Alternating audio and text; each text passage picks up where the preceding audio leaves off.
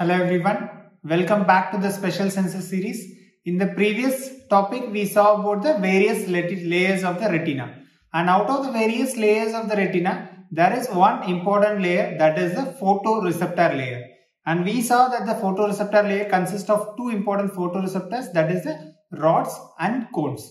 In this session what we are going to discuss is, how the photochemistry of vision is going to happen, how the biochemical changes are going to be happening in the photoreceptors, which in turn is going to bring about the visual impulses. So let's get into the topic. So we are discussing the special senses vision, under which the retina and photochemistry. Today we will be discussing about the photochemistry of the vision. So coming to the photoreceptors, we know that there are primarily two important types of photoreceptors. One is the rod, because of their rod shape in their nature. Another one is the cones, because of their conical shape in their nature. And as you can see from the figure, that is, it has two important segments. One is the outer segment, another one is the inner segment. And finally, it gives impulses to the bipolar cells via the synaptic terminal. In the inner segment, we have two important things. One is the mitochondria for the production of energy and the nucleus. Whereas in the outer segment side, the plasma membrane, so it is basically a cell, but here the plasma membrane of the cell is modified into this rod and cone type of structure, and this plasma membrane is the one which is the storehouse. It is the one which is storing the entire photopigment of the rods and cones. And we know that the rods are important for the night vision, or the vision which is not perceiving the color. So this type of vision is called as scotopic vision. So this is called as a night vision. It is called scotopic vision. So rods, they are going to detect the gray shades of the things. They are not going to perceive the colors. Colors perception is done with the help of cones, and that is why cone is called as the photopic vision. Photopic vision. The photopic vision is responsible with the help of cones. This theory is called as duplicity theory. So what is duplicity theory? Each works maximally under different conditions of illumination. Low illumination, the rods are going to work higher, and whether in a bright illumination and for color vision, the cones are going to work better. So these are the photoreceptors that is important, and these are the primary two photoreceptors, but recently they have identified one more group of photoreceptors which is called as intrinsically photosensitive retinal ganglion cells. So what is this IPRGC? It is nothing but intrinsically photosensitive retinal ganglion cells. So it is a type of ganglion cell, and this is nowadays called as the third type of photoreceptor.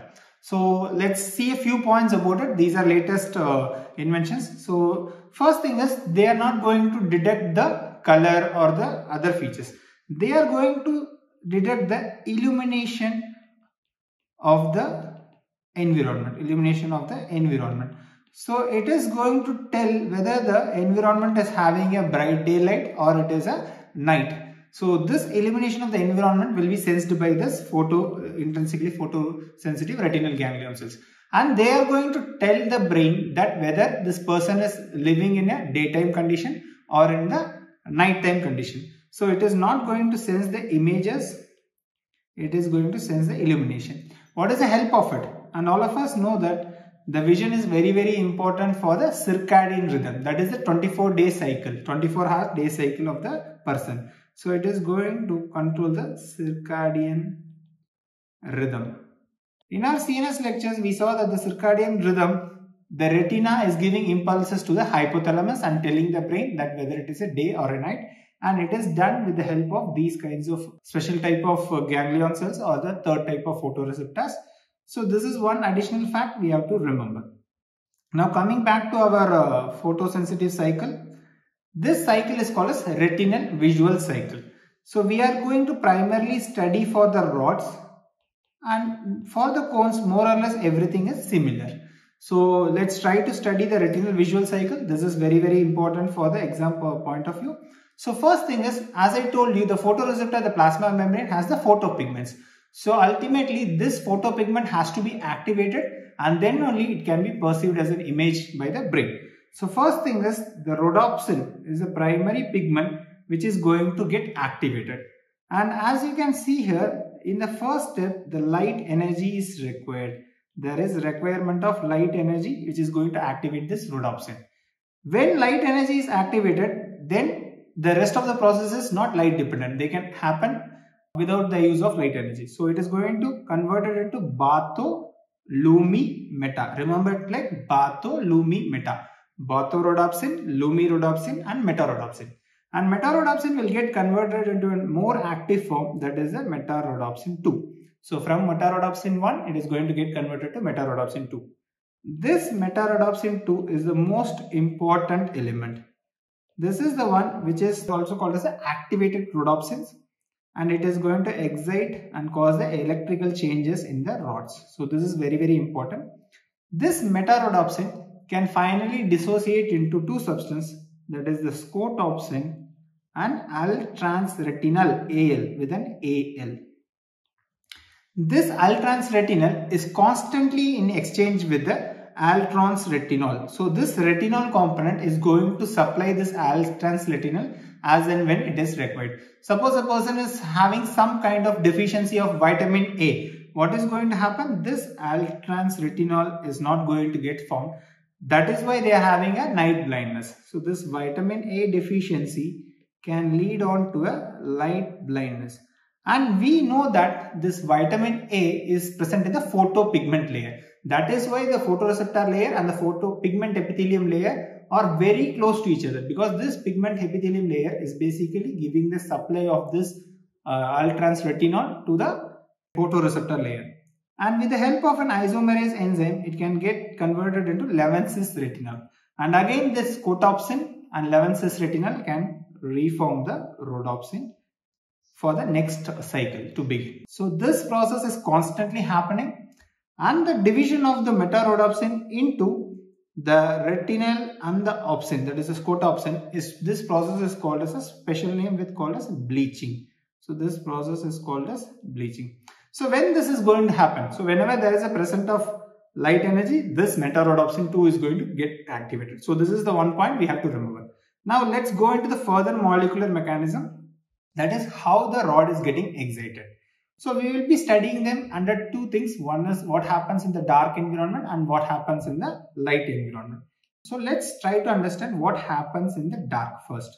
So in the dark, it is going to produce some currents called as the dark current.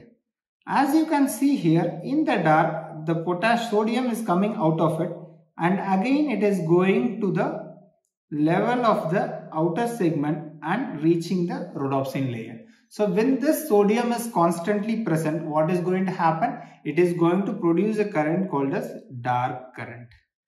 This dark current, it is very important to listen here, because now the positive ions are entering and it is producing a dark current.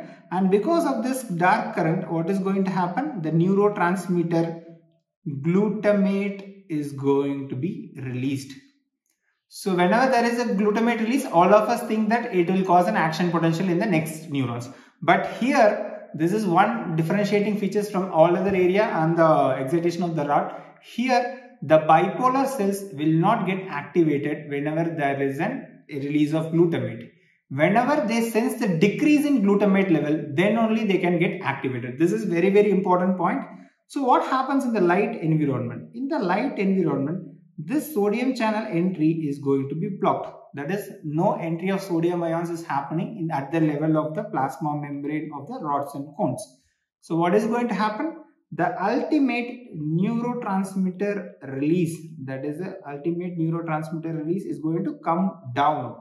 So ultimately, the release of glutamate is going to come down. What is going to happen is this will cause a type of hyperpolarization. This hyperpolarization is going to activate the bipolar cells. It is very, very important.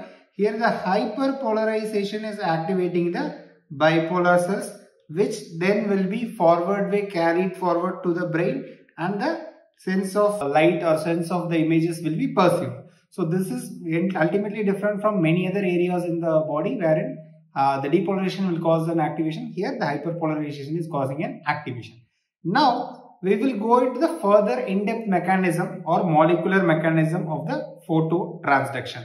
Before that, we know two things. When sodium is entering, it is going to cause the neurotransmitter release, and there is not going to be the transmission which is happening in the dark. This is also called as dark current.